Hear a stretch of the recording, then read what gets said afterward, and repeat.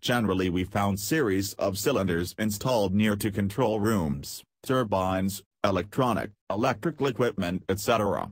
To extinguish the fire in case of short circuits, burnouts or any fire incidents.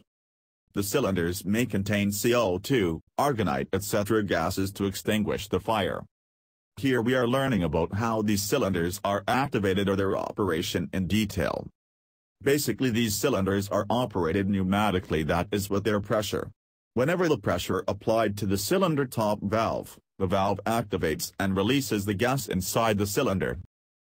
Master cylinder consists of solenoid valve for remote, auto activation and a manual valve or manual release cutter pin for manual activation. Manual activation will be useful in case of auto operation fails.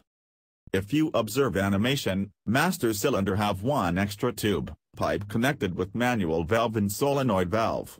As I said before, cylinder operates pneumatically, so instead of using external air source we are using cylinder gas pressure itself for cylinder activation.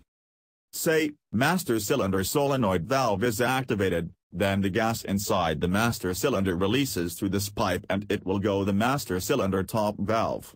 The master top valve activates and the master cylinder gas will be released. Now it has two paths to go. One is the main discharge line which is connected to the control room for fire extinguish.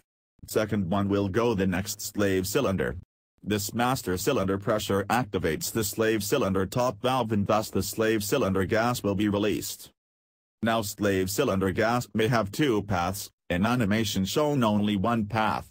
One is discharge line and it will go to control room, and second one can be used to activate next slave cylinder, and this cycle repeats. Generally we connect so many cylinders in series as shown in above picture. We can use more than one master in case there are so many cylinders in series to speed up to the operation.